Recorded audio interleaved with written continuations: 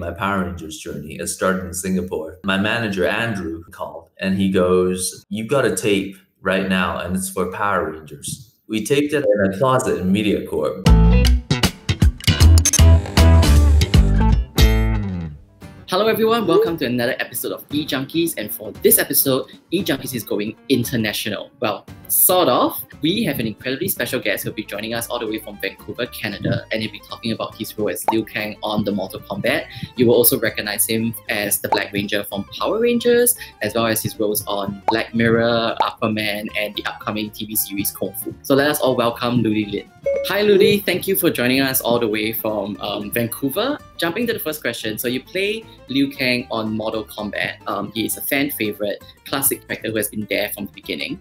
And I also understand that Mortal Kombat is a big part of your childhood. So could you share with us, what it's like stepping into the shoes of this character? It's like reacquainting with one of my best friends when I was a kid. It's also a big thanks to my inner child who put so much into the arcade games in Mortal Kombat. And it's also a dream come true, and homage to Robin Shou, who played the first Liu Kang. Inspired me a lot seeing him in that role. And I hope to inspire, next generations and to be able to pursue their dreams, and most importantly, be the hero of their own journeys. What would you say is the difference between your interpretation of Liu Kang and, what people are familiar with from the games? Oh, that's a good question. Well, he's a lot dirtier. How so? His hair is very scraggly. He probably hasn't showered for months because my version of Liu Kang doesn't come from America and he doesn't go there for a tournament. He's been wandering around Inner Mongolia in order to fulfill one of Raiden's quests in gathering the Earth's champions to defend Earth Realm. So each time it restarts, I think of it as a reincarnation. And our reincarnation is about blood. And obviously, it's the first rated R Mortal Kombat, so there will be blood. But also, blood means family, blood means history, and blood means the commonality between all human beings, like the blood that runs in our veins. And to me, Liu Kang is like the heart. It pumps blood throughout the Mortal Kombat universe because he's been there since the beginning. I read an article where it said that you did some prep by playing the Mortal Kombat games and you were committed to only using Liu Kang.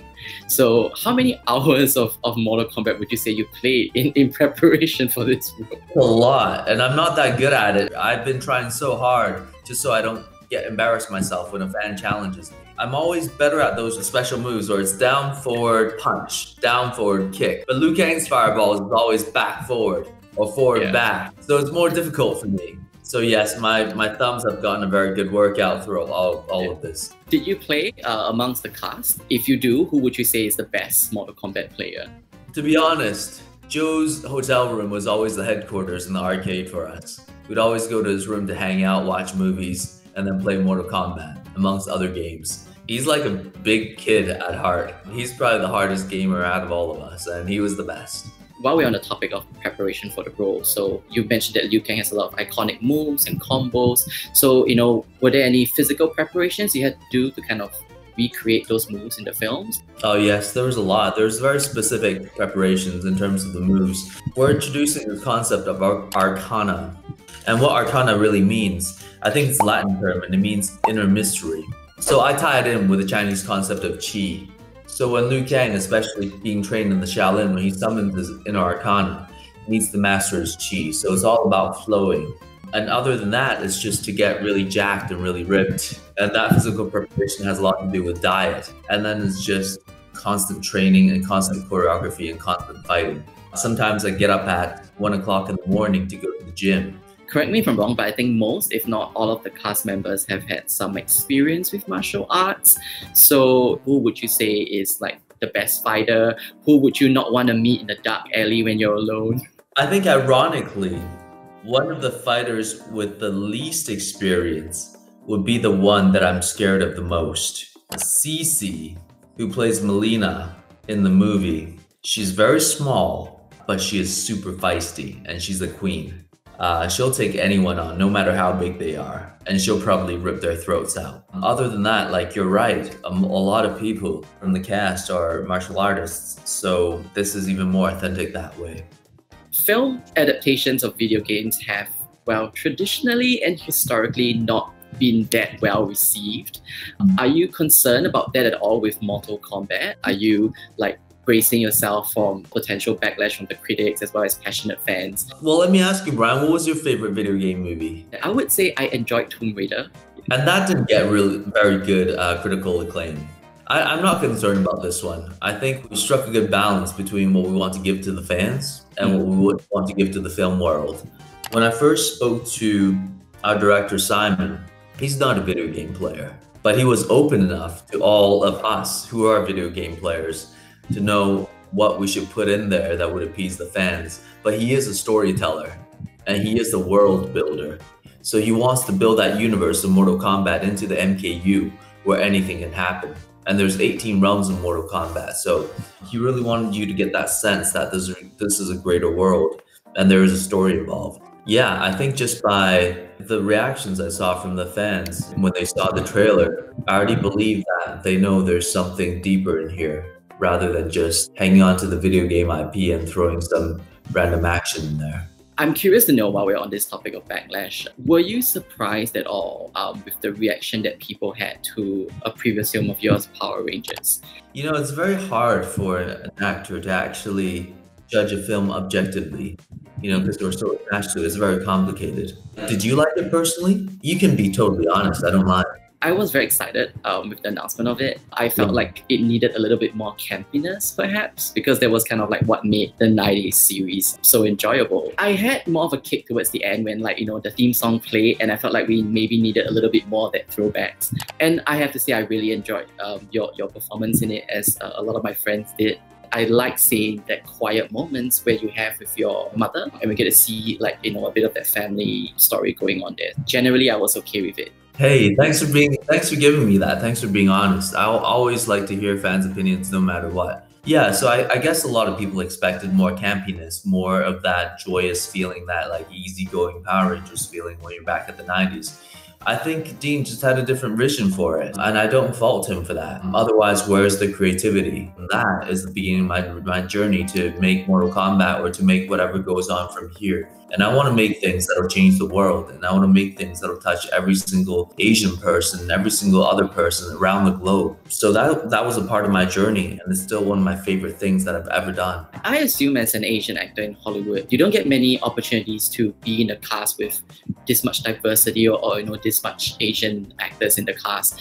And in Mortal Kombat, you kind of get that. So can you share with us what is the experience like, you know, being in an environment full of people who possibly share similar cultural backgrounds and experiences? It's definitely a rare moment in Hollywood.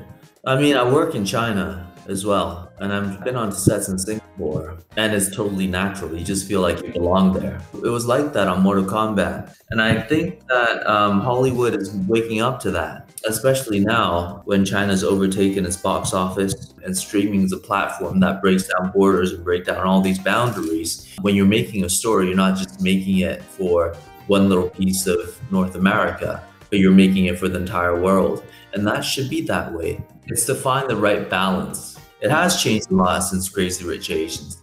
But where's Crazy Rich Asians 2? When's that coming? Joy Luck Club was an Asian American movie that featured a lot of Asians produced in Hollywood. And it took more than 20 years, 25 years to do Crazy Rich Asians, which is like the successor of it. Robin Show did Mortal Kombat more than 23 years ago. It took another 20-something years for us to do another one with a significant portion of Asians in the martial arts movie. Don't make us wait a quarter decade between these things, right?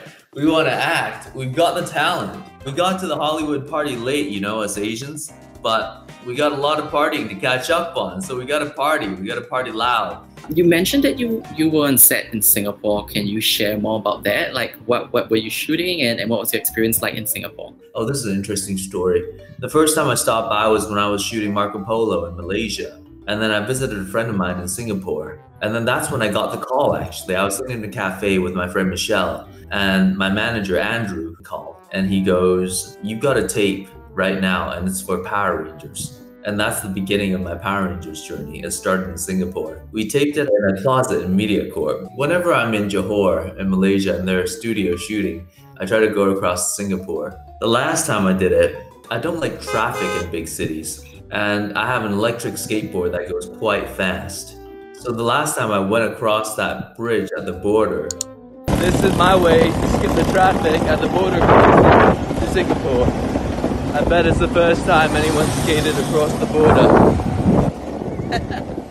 Here we go. So then when I got off and tried to walk across into the immigrations, they looked at me because I don't think anyone has ever skateboarded across that border before. And they didn't know what to do. So we had to go around again. And they got me back in line upstairs where the people was. It was a very awkward situation. Oh man, I love Singapore so much. Looking at the roles that you've had, and you've got roles in Power Rangers, Aquaman, Black Mirror, Mortal Kombat, and upcoming Kung Fu, the series. They are all roles that are like superhero related and all requiring martial arts. Are you concerned about typecasting? I'm not really concerned. I'm having such a good time. Sure, they all do action, but all the roles are very different between those. And then there are those secret movies that people don't pay attention to because it's not Hollywood. I guess it's kind of like a double identity. My double identity is when I lack inspiration, I can always move. And the things I do in China are very different. I did an indie film called Summer Night, 夏夜骑士. And I had to do that in a Sichuan dialect. And I play an overweight, chain-smoking, retired soldier who has to take care of his son. And that's coming out in June. So I can always do that for my own exploration. It's actually really cathartic. My career is like a sphere. I don't just want to get this one side really big. I'm going to be lopsided. So I want to expand as much as I can until it looks like the entire world. And that's my goal. And then after that, who knows? There's always more stories to tell.